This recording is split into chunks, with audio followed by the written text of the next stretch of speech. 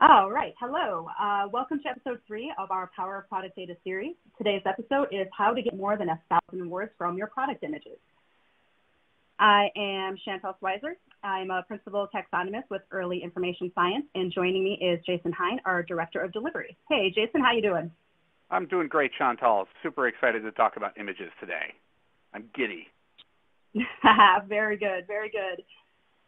So today we're going to cover why you need images, where to get them, what's a style guide, and why is that vital to image governance. But before we get started, let's take a poll. We would like to know where you are in your product data journey. Are you just getting started, or are you well on your way to great product data?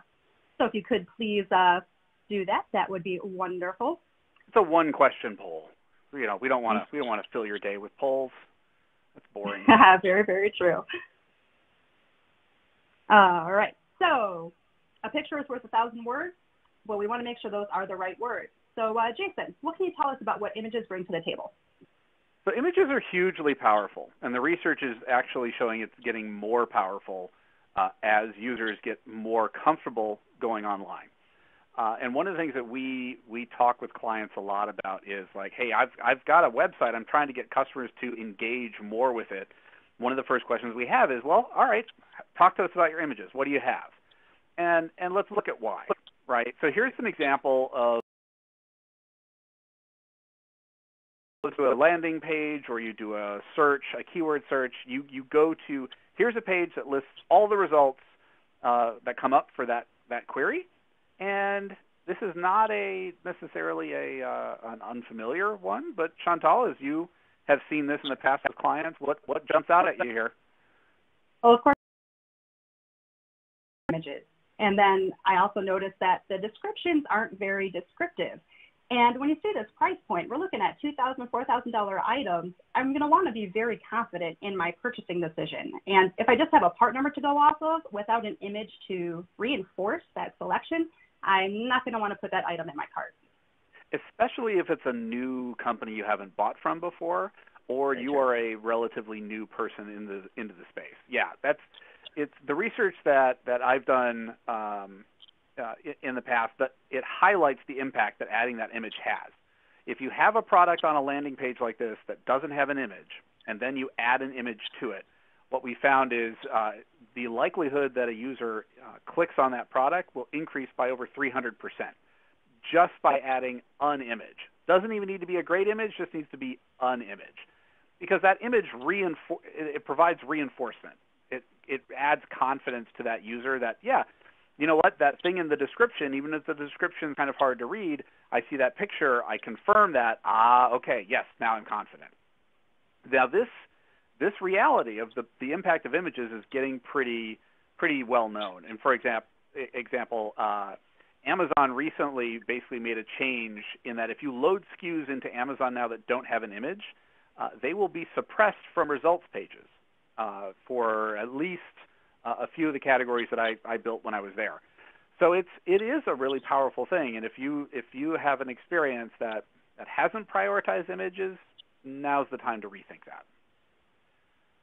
Now you compare that to something like this. Chantal, this is an example you just shared with me recently about, all right, hey, now we've got an experience where the images are there. And talk about how that shifted your discovery path when you were shopping intensely. So when I was looking for my tents, I was trying to look at specific attributes. And really from the images, you can garner a bunch of those attributes just by looking at the picture, like the number of poles, the amount of headspace you're going to have when you're inside of your tent, the kind of rainfly that you have to protect over your tent, and possibly the entryway to your tent. So you can get all this information just by looking at the image rather than having to look at the filters. And you can get all this information at one time. And it was a great way to help me make my tent selection. And I'm going to be sleeping in that one in the lower bottom middle tomorrow night. All right. Wow. And that's about accelerating the rate at which you get from here's my results to the thing I'm going to buy. That's what we're trying to do when thinking strategically about images, is how can we speed up that process of here's the world of options to here's one you want to consume. Multiplier. 300%. Yeah, that is very impressive that an image has that much impact. Yeah, yeah. But it's not just having an image. Yes, having an image helps, whether it's good or bad. But if it's a bad image, it's not going to help as much as a good image. And here's two live examples that I pulled a couple days ago from the Amazon selection of countersinks. And you can see the impact of an image that is well thought out, highly stylized, very, very clear what it is on top. And then you have this, it's another countersink, but it looks like the image is actually, I think it's rotated 90 degrees, and it's on a box on a workbench somewhere, and I'm hoping that's the guy's knee. I think it's his elbow. No, it's an elbow. It's an elbow. Yeah. At first, I would have no idea that was a countersink. Right. Regardless, I am going to be a little skeptical of that second image, and I'm probably not going to select on it because of the quality of the image itself. I'm not as confident about that second one as I am the first. But, so that's just dealing with quality on the results page. But the quality of your images is important even once you get to a detail page.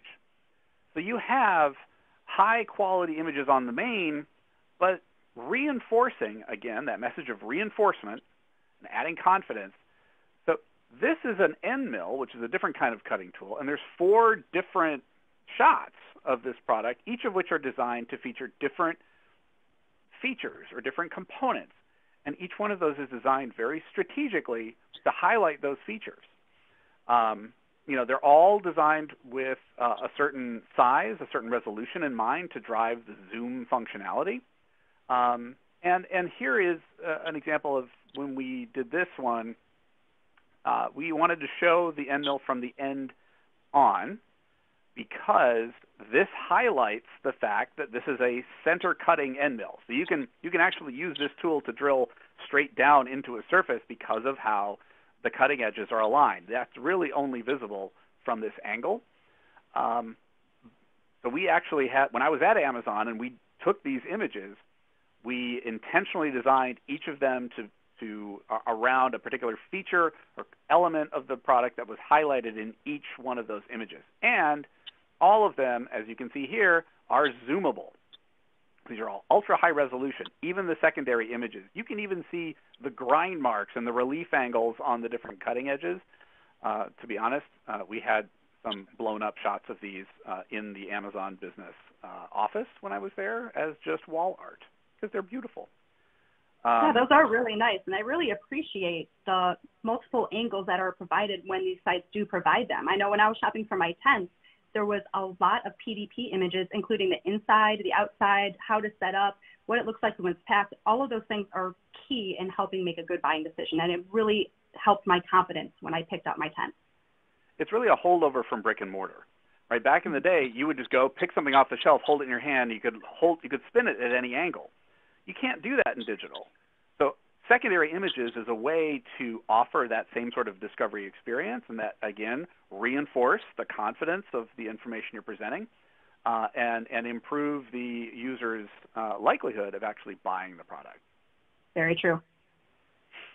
But there's a challenge to that, right? Like, yes, it's the images you have are only as good as the images you can get.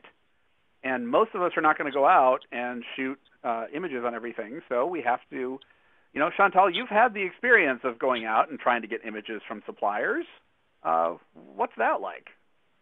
Yes, when I was at Grainger, we had to obtain images from many different suppliers, and just that communication alone, trying to get those images from the suppliers was a lot of work. And then trying to get the consistency of the images was just absolutely, it was a headache. And trying to get all of that into one location from multiple locations, there's a lot of effort, but then your images are free. So there is a benefit to going that way. Right. By the same tokens, like some people have recognized that this is a problem. And there are organizations out there that kind of pool content, including images from a number of different suppliers, into a source that can be used to help you accelerate this process Some buying groups have developed pools like this that are shared amongst their members. There are even some organizations out there that just offer data pools of industrial product. Like IDEA has this on the electrical side. There are other companies that do this just for money. And it's a subscription service, and you can sign up. You have to spend a little bit more every month in order to get access to this feed, but it does help you ramp it up and accelerate it more quickly.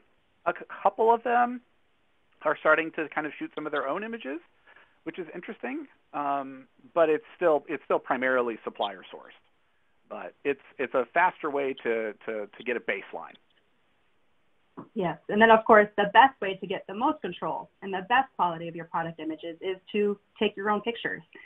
Then you can make sure you have great images for your customers. You can have as many pictures as you like, and it's really adds to that user experience. It's pricier, it takes more time, but it's so beneficial to your customers. So when you want to raise that bar and go customize images, though, there is a lot you need to think about. Jason, what are some of those things that people need to think of before they start rushing into a custom imaging program?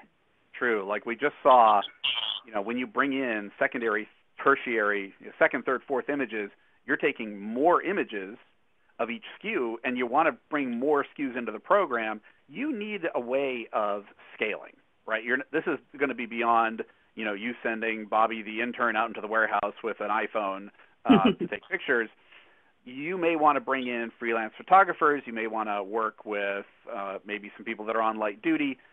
So the really important thing is to create product style guides. These are written documents that capture what are the images you need to take, why are you trying to take them, and what are the features that you really need to capture. These tools are incredibly helpful to giving you access to kind of incremental temporary capacity and are essential to maintaining that consistency over time. And there's really two kinds of style guides. There's a global style guide, which is, all right, these are all kind of like the technical aspects of the images. What file types do we expect? Is there a maximum file size? Do we accept, does it need to be a file itself, or can we accept what's called a dynamic link? The manufacturer sends me, here's a link to where this image lives on our server. What do we want the backgrounds to look like? Do we want to mandate it's pure white or not? What are the minimum dimensions we want to create in order to support the zoom functionality of our different channels? And then lastly, what are the file names? Like if it's going to be a file that we're going to accept, we don't want everybody to have different file naming conventions. You want to establish a standard. Very true. And then we get over to the category-specific style guide, and this is drilling into what you want to see on your PDP pages. You're going to want rules in place for the number of images and how each of those images should be shot and why. What are you trying to specifically highlight with each of those images? So when we were looking at those end mills, the first shot we saw was that corner-to-corner shot, which was the primary. And then we saw different angles in the following shots in a very consistent order. And each of those shots is very intentional. It highlights a very specific feature of the product. And really, all those rules need to be documented and governed in this style guide so you know what you're providing to your customers. And if you don't know why you're taking a particular picture of the product, then you probably shouldn't even be taking it. Oh, that's a great point. Great point. The format of a style guide, like the global style guide is usually just a bunch of paragraphs. It's a requirements document. It's just like what is the resolution, what's the file size. But when category specific, it's usually a little bit of a combo. You have a little introduction, what the product is, so that whoever's doing it is familiar. And then each image that you shoot, what are the specs on that image? What's the angle? And then also, like, what's the feature you're trying to highlight? Why is that image important? And what are the things that need to be consistent or different over time? And at the end, a little summary on any sort of exceptional technical things like lighting setups, lens types. Are we using macro photography or not? Any other sort of quirky considerations that are important? Write it down. Make sure that the next person who does the next job knows how to do it as well as you do. So, really quick, we got, the key takeaways here, Chantal, what do you think? What are your big ones? I know my big one is just the importance of product images. There's a lot of companies that kind of brush them under the table because of the effort. You need to have them. Yeah, and also, you don't have to boil the ocean. Start with the ones you can get, work your way up to customs. And finally, just be thoughtful about it. This is an opportunity to differentiate yourself. So figure out what that is and write it down in a product strategy rulebook. Very true.